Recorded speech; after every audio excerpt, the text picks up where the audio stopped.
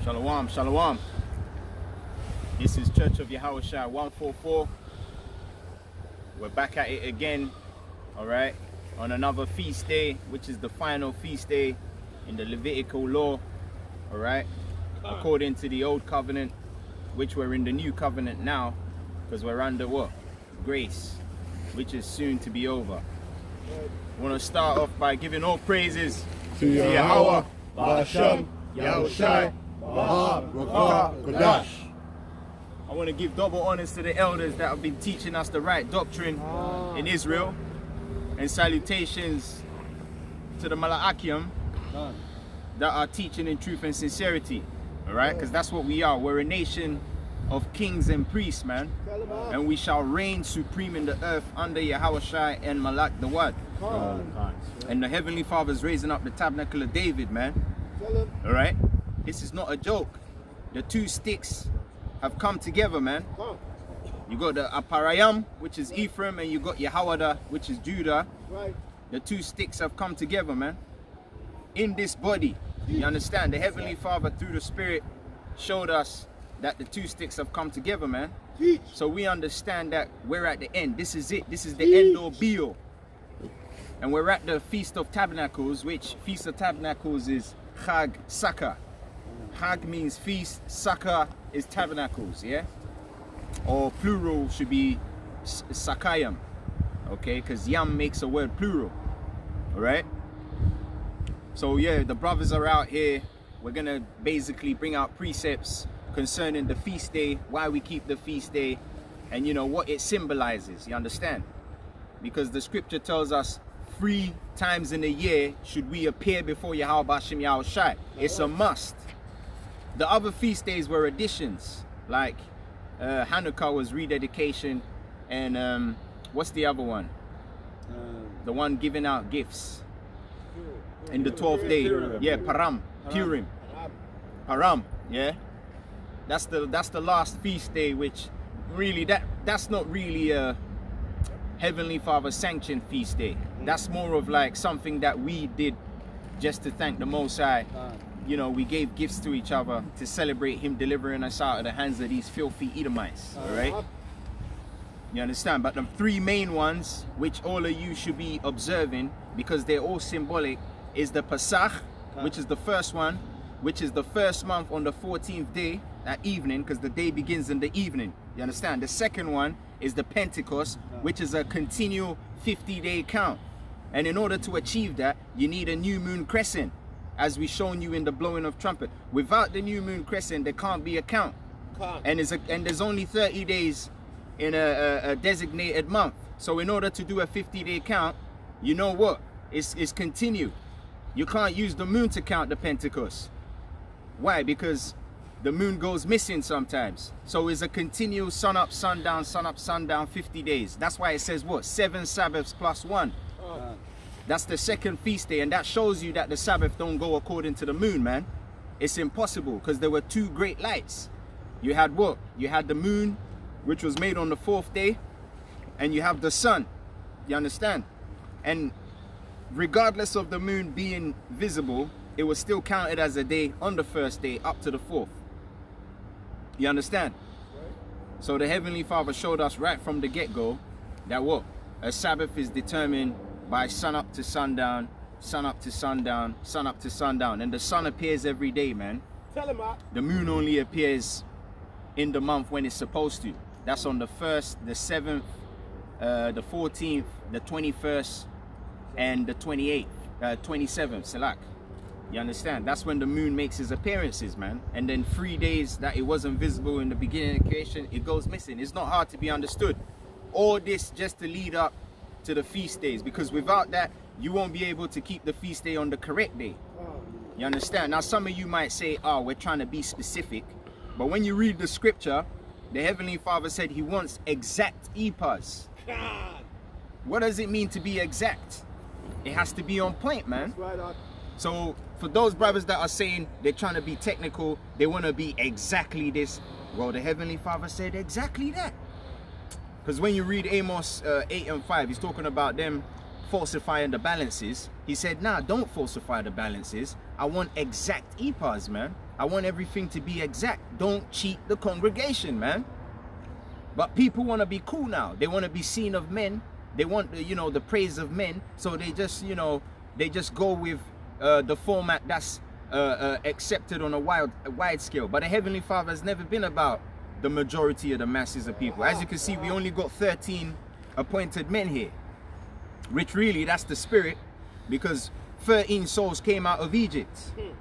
You understand? That's what people don't realize. And on the breastplate, there's only 12 stones, man.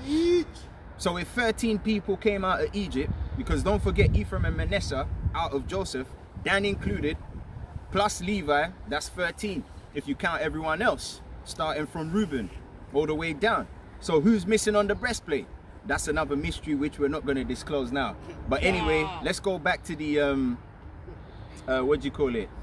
Let's go to the precept in Leviticus. So Shama Shawan, get Leviticus chapter 23 and start from the top. Yeah, read out. Read out. Right, this is the book of Leviticus chapter 23 and verses 1. And Yahweh spake unto Moses, saying, Speak unto the children of Yashara Allah. Speak unto who? Speak unto the children of Yashara Allah. Now notice the brother said Yashara Allah. That's another mistake they're making in Israel. Okay? Now, you may have been told that Israel is pronounced Yasharallah. That's wrong. Okay? It's 2 words. Actually 3. Yah, which is he. Shara, which is Sarah's name, which means to contend. And Allah, which means power. He contends with the power. And as a prince, he prevailed. That's when he received that title. Yashar doesn't mean prince. Shah means captain or prince, but not in a sense of the son of a king. Because when you go in the Paleo Hebrew, it doesn't say Yashar is prince anyway. So that whole Israel that you're saying is the prince of the power is absolutely wrong. He said, as a prince, thou hast power with Yahweh because thou hast contended with the power and has prevailed. And that he contends with the power being the definition of Israel, which is Yashara Allah. Yashara Allah, not Yashar Allah. Yashara Allah. He contends with the power. It fits us perfectly because we're a contentious people, man. You know, like they say in Ghana, Yentijai. We like clashing heads. That's why the Lord told Ezekiel, made your forehead hard against theirs. Because they're going to fight against you. He told Jeremiah, Jeremiah chapter 1 verse 18, and they shall fight against thee, but they shall not prevail, man. Because like I said, the 2 sticks have come together. Because now we know who Ephraim is in the camp, and we know who Judah is. Okay? Because Judah is what? The bloodshot red, the carbuncle. Okay? The garnet red, the wine red, and emerald is what?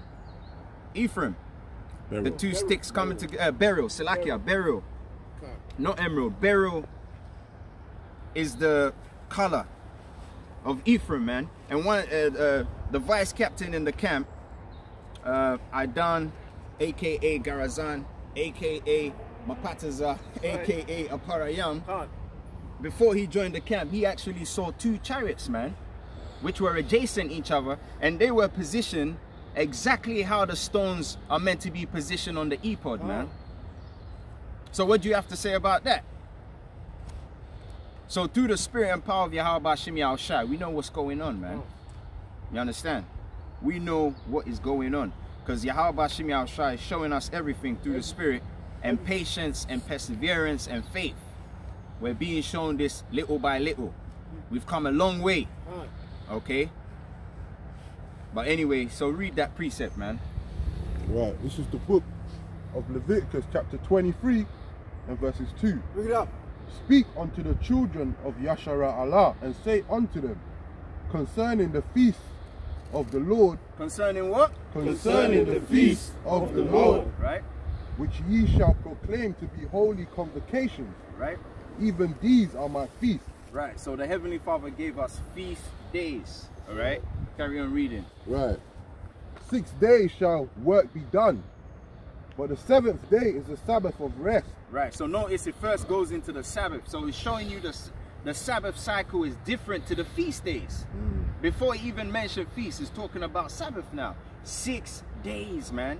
with or without the moon, it's still a day. You still go to work, you still do everything, it's still counted as a day. You understand? Carry on, Anna. Right. Unholy convocation, ye shall do no work therein. Right. It is the Sabbath of Yahweh in all your dwellings. There you go. Right, verse 4. These are the feasts of the Lord, even holy convocations, which ye shall proclaim in their season. In their what? In their season. In their what? In their season. Now how can you tell a season without a crescent? The crescent tells you what season, you understand, begins. Because in the springtime, you need the crescent to tell you when the spring begins. In the winter time, you need the crescent to tell you when the winter time begins. In autumn, you need the crescent to tell you when autumn begins, man. And me and a brother was reasoning over there, and we were saying they count September as the 9th month. But that don't even make sense, because the word sept is actually a French word, which means 7. So it shows you that if 7 is September, what's going to be number 1? March. And that's when spring begins, man. That's right. So when you see your crescent in March, you know that's the beginning of the new year. And then you start your counting of the Hebrew calendar. It's not hard. The Heavenly Father is not a complicated power like some people make him out to be, you know. Like the mad scientist that's got so many equations on the board. And he's got the whole class confused, man. The Heavenly Father has something called simplicity, man. That's why he gave us what? Simple laws. He even told us the laws are not grievous. But they're teaching a doctrine which is grievous, man, to the soul of men. And a lot of people are suffering because of this. You know? But you would be a fool to carry on suffering. Because really, I mean, you know, at the end of the day, the Heavenly Father has given you a mind of your own. He's given you knowledge, wisdom, and understanding. And the reason why the nation is destroyed is because of what? A lack of knowledge. They don't study to show themselves approved. They just go with what the norm is. And there's a lot of hearsay in Israel as well, man. There's a lot of hearsay. There's a lot of things which are not substantiated by any evidence or scripture, but it's a norm in Israel because you heard someone say it, or you hear a lot of people say it, so you just feel like, okay, everyone else is saying it, so let's just say it like that. But you yourself haven't gone to research or investigate to make sure what you're saying is actually factual. And that's against the commandments. For those of you that like to cry aloud about we want to keep the commandments, it says thou shalt not bear false witness. That's right. So if you haven't seen something that you can prove is correct, you shouldn't go and say it that is factual. That's right. That's right. Like this Yasharallah thing, a lot of you haven't even gone to check out the word. You're just saying it because you was told it means Prince of the Power. But when you actually break the word down, Yah-Shara, Allah, he contends power. Then you're asking yourself, wait a minute, Yashar don't even mean, Yashara don't even mean prince. And then that's when the Spirit of the Heavenly Father can work with you, man. You understand? The Heavenly Father, it says he dwelleth with none but them which have wisdom. That's what Wisdom of Solomon tells you. So if you die the death of a foolish man because you're following a multitude, you want to be accepted, that's on your own head, man. You understand? That's on your own head. And that's what happens in Israel all the time. Masses and masses of Israelites die because they follow the crowd. They're like sheep led to the slaughter. Okay? Anyway, carry on, Anna. Right, this is is Leviticus 23 and verses 5. In the 14th day of the first month. Right, now in order to determine the 14th day of any month, you need a crescent. The Heavenly Father knows that too. Okay, so don't be listening to anything anyone says about the moon is there but you can't see it. You need an eclipse to show you it's there. That's stupidity. You understand? That's something you tell kindergarten children, man. Right. And really the Most High needs to smack you around the coconut for believing in something like that. Because if he comes back and you tell him, oh, well, they said it was there but we can't actually see it. Do you know how stupid you're going to look to the Heavenly Father, man? It says the foolish shall not, Psalms 5, right? Stand in that sight. The foolish shall not stand in his sight, you know. So, okay, there you go. Carry on, Anna. Right. In the 14th day of the first month at evening. At what? At evening. And the reason why I said at evening is because some of you count the days wrong. You count it according to Esau's cycle, but you keep forgetting the day begins in the evening. You see how the Most High is following that same process he started from the beginning? Because why? He created the earth in the evening. The first minute on the time clock of the world started in the evening, man. That's why he counts days in the evening, man. He's trying to follow his own cycle. He's not going to let captivity ruin his cycle. Okay, because he's the one who delivered us into the hands of these heathens, man, that you see compassing us round about. And he's the same power that's going to deliver us out of it too. Right. You understand? That's why we're cleaving to him via these feast days, trying to keep the statutes to the best of our ability, even though we're faced with a lot of hindrances, but we're trying to jump these hurdles through the graces and mercies of Yahweh Bashim Yahushai. You understand? That's right up. That's right. So read that. Right. This is Leviticus chapter 23 and verses 5. In the 14th day of the first month at evening is the Lord's Passover. Is the what? Is the Lord's Passover. So it's his Passover. Okay, and what does it symbolize? Escaping judgment. Escaping judgment. Because what did he do? He passed in Egypt and he slew the Egyptians, man. That's what Yahweh Hashem Yahushai is about. Bringing judgment. Tells you in Psalms 37 and 28, Yahweh Hashem Yahushai loveth judgment. Like I was telling the brothers yesterday, the way the Most High set this world up, someone needs to get their ass kicked. Someone needs to get their ass kicked. Because even if you go to the wilderness, the wild, you see how there's so many predators out there. You got the scavengers, you got the predators, and you got the parasites, man. And everyone's feeding on something. Because someone needs to be that, sorry to say, the bitch that needs to get rided out. That's right. And the Heavenly Father created us so the other nations can be our bitches, so we can ride on them. But we decided to go and join those bitches. So we became bases like them. So he got upset, so he put them over us. But we've had enough of that, man. That's right. Because we know our place. We know who we are now. We know through the spirit and power of Yahweh Hashem Yahushai that the Lord is raising up the tabernacle of Yahweh, the tabernacle of Aparayam, which come together to make the two kingdoms coming together to rise up the tribes of Israel. So we're with it, man, because we want to see the end of this garbage. Okay, dogs compassing us round about the assembly of the wicked, man. You think we like seeing our women be sluts and whores and our men effeminized as faggots running around with their pants sagging, bullshitting? We don't want to see that shit no more. So we're gonna ride all the way till the wheels fall off with this one, man. Straight ain't turning back. That's right. That's right. Okay? And we ain't gonna mix our words as well. Because we know our people are hard-headed, they're ready to fight. Hey, Jacob wrestled the angel and he never let go. And he wasn't gonna let go. He was gonna keep wrestling till he died. And the angel said, let me go, the day breaketh. This is the spirit of our people. Very contentious people, man. You understand? Very contentious people. That's why the Lord said he's gonna cut off 2/3. They must be destroyed, man. Or we're never gonna get the kingdom. Yeah, go on out. Right. And on the 15th day of the same month is the feast of unleavened bread unto the Lord. 7 days ye must eat unleavened bread. Right. And notice it says in the 15th, because what? The 14th day starts in the evening, but it carries on into the 15th to get the complete 24-hour. And then that 15th day will begin in the evening and carry on into the 16th day and eat into that to get a 12-hour to add to. There's 12 hours of day, there's 12 hours of night. It tells you that in John. Okay? There's nothing hard about this, man. All right, read. Right.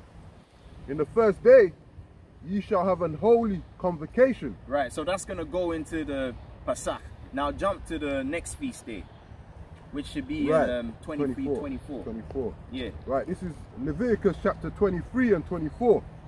Speak unto the children of Yashara Allah, saying, in the 7th month, in the first day of the month. In the what? In the 7th month, in the first day of the month. In the what? In the 7th month, in the first day of the month. In the what? In the 7th month, in the first day of the month. In the 7th month, in the first day of the month. There shall be what? Shall ye have a Sabbath? Shall ye have a what? Shall ye have a Sabbath? Shall ye have a what? Shall ye have a Sabbath? Now when we said that the Sabbath is Friday sundown to Saturday sundown, that sent a lot of people berserk. They were like, how can you say that? We've lost time, we've lost touch with time. The only way we can tell when the Sabbath comes in is when the moon comes in. But mind you, do you know what the Heavenly Father showed us? The Sabbath comes every 7th month. Bring it up. The first day of the month is always a Friday sundown to a Saturday sundown. If you think I'm lying, follow the moon cycle and see. It didn't just happen this year, it happened last year and the year after. So it's not a coincidence that the Sabbath always falls on a Friday sundown. And if you go to West Africa, that's how they call the Most High's Day. Saturday is the Most High's Day. In Nigeria, in Ghana, they keep the same cycle. So you can't come, even the Romans have it documented saying the day of Saturn is the day that we attack these guys, because that's when they keep the Sabbath. You can't, and that's the day that Esau tries to get you to work as well for more money and less time. And that's when all this hip-hop culture came out, yeah, because that's what they use, the Dame Dashes and the Jay-Z's and the Kanye Wests, to get you in the clubs on Friday and Saturday, man. Tell us, man. So if you don't understand that, you just deserve to get the Aidan Garazan. Oh, yes. You understand? Because he can't wait to be unleashed on you peons, man. Because really, we're done talking, you know. We said fishing season is officially over. And look what's happening, man. You think you're going to catch any fish out there? Even Nines came out with a track said crabs in the bucket. That's right. Well, you can help yourself in the bucket full of crabs, man. Okay? If you got the strength to do that, because hey, crabs in the bucket is pretty heavy to carry, man. For those of you that, you know, are into fishing and stuff, crabs in the bucket is really heavy, man. Lead is easy to bear. You understand? So for you brothers that have been slumbering and sleeping, you sluggards, we ain't got time for that, man. We're marching on. We're marching on because we want to see what Yahweh Bashim Yahushua is going to do with this thing, man. That's right. We want to see the latter end of this, man. You understand? Because we know we're in game, man. We're onto something. Yeah, you want to, if you want to call it a false delusion or whatever you want to call it, that's your business, man. We're marching on, man.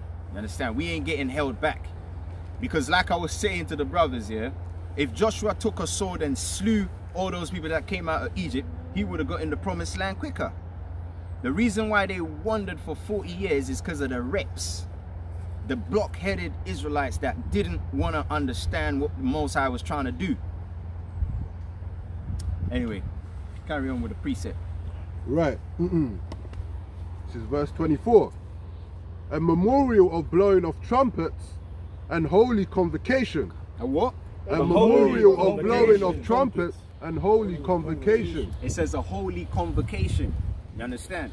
Because why? The first day of the 7th month is always on a Sabbath.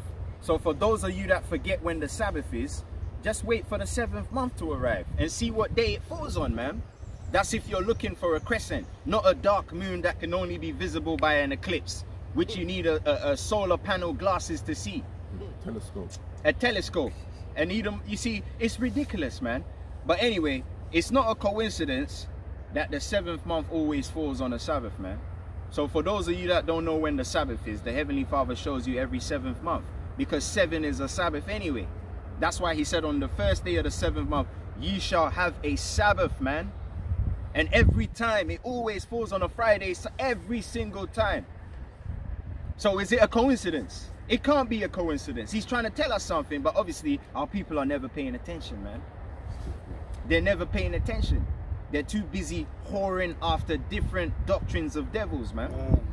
They got itching ears, you know. They're spiritual harlots, man.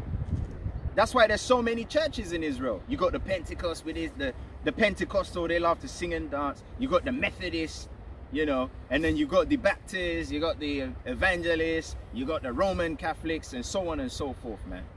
But we've had enough of that garbage, all right? We've had enough of it, and Yahweh Shem Yahushua has had enough of it. That's why he's flooding all these churches, he's destroying all these mosques. He's, you know, look at what he's doing to the Moabites, man. Look what he's doing to the Elamites, man. They need it, dog. Yeah? right. You see how he's wrecking this place up? He's done talking. It's action now. You saw the angel that came in the cloud, Hurricane Laura. That's what the Edomites called it. You saw that terrible Mala'ak that was in the clouds, the big muscular guy. Yeah? You're going to see more sights like that, man. The Heavenly Father's bringing the game down. He's not hiding anymore. Because even Isaiah says, surely thou art a power that hidest thyself. The Most High refuses to be hidden. He's making it as plain as day, man. He's making it plain upon tables now. Who he's dealing with and who he's not dealing with. It says, and ye shall know, I think it's Joel 2:27. And ye shall know that I am in the midst of Yasharallah. And I am the Lord your power and none else. And my people shall never be ashamed, man. You understand? So that's what we're getting pumped up for. We ain't with all this, you know, prosperity doctrine and we shall overcome bullshit, man. When are we gonna overcome this shit, man? You niggas wanna protest, you wanna run around like bitches with your tail wagging. Because really a bitch is a female dog, by the way. And this is a queendom, for those of you that don't know. Yeah? You want to be protesting. What has the protesting brought you, man? Nothing but pain and sorrows and continual slaughtering from your enemies. And it's going to continue. Because that's how the Heavenly Father wants it. Like I said, someone needs to be the big bad bitch that's going to get righted on. That's just how it is. That's how we set the world up. Someone needs to get their ass kicked. The reason why you're getting your ass kicked is because you don't know who your power is, man. Okay? So read that. Right. Right. This is Leviticus chapter 23 and 25. Ye shall do no servile work therein. Right. But ye shall offer an offering made by fire unto the Lord. Now don't go and find a goat and a sheep and offer a sacrifice. Because we all understand we're under a new covenant now. You understand? Which is what? Grace. So Yahushua was already offered as the sacrifice for us. So that part of the law, the sacrificial part of the law, is done away with. Because Yahushua has fulfilled the law. That's why he said, think not I came to destroy the law, but I came to fulfill it. That was his fulfillment. His crucifixion was him fulfilling it, nailing the sacrifice to the cross. But the feast days still commence though. You understand? So yeah, that's is that the Pentecost you're reading? That's the blowing of trumpet. Jump down to I'm on 26 now. yeah, 20. Yeah, did you read